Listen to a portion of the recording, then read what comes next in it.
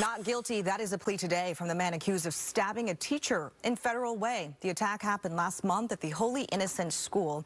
According to court docs, the teacher says he recognized the suspect, Tyler Lawler, as a former student and thought he was approaching him to give him a hug. But the teacher says Lawler then reached around and stabbed him in the back.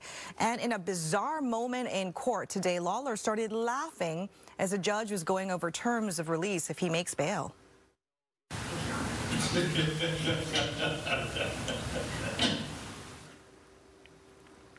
So Lawler chose not to speak to detectives after his arrest. So far, there is no word on a possible motive. He's charged with assault in the first degree, and today the judge maintained bail at $100,000.